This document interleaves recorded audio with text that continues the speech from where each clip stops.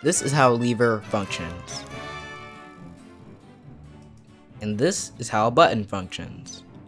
Now, what if a button could act just like a lever? Well, you came to the right tutorial if you're asking that question. Today we're going to be showing you how to make a T flip-flop in Minecraft. To be honest, T flip-flop sounds like a rapper. Hey, I'm T flip-flop, here bringing some tunes. Anyways, this is how it'll work. If we press this button, it lights up.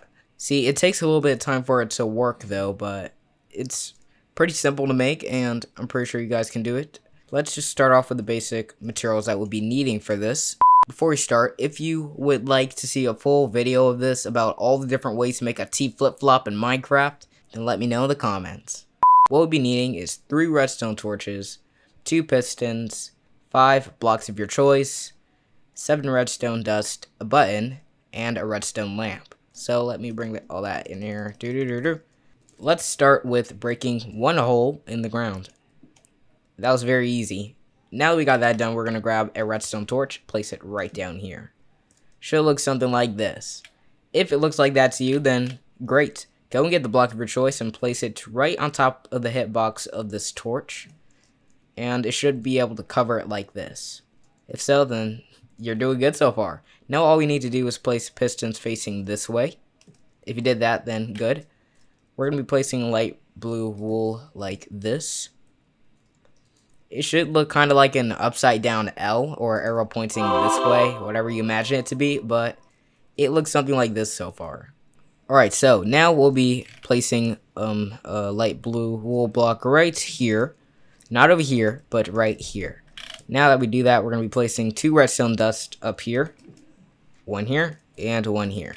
We're going to be placing another light white wool block here, and we're going to be finishing it off with a button. We're just about almost done, only a few more blocks, people. Now we need to use our redstone dust, and I'm going to face it out this way a little bit. Place the redstone torch right here. Make sure this redstone is connected right on this block that we placed like really early, like the first step. So now, if we were to press this button, what I'm going to tell you now is that there's no limit in how much redstone you use. So if I were to go and create for a second, grab some redstone dust. What if I want it to shine somewhere, let's say, right near you?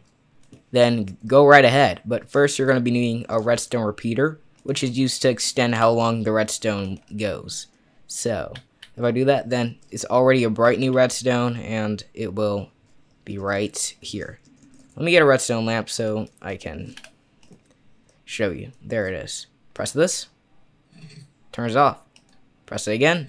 Turns on. And that is how it works. I did quite a few other Minecraft redstone tutorials too, so make sure you check those out in the playlist, and I'll see you guys later. Bye.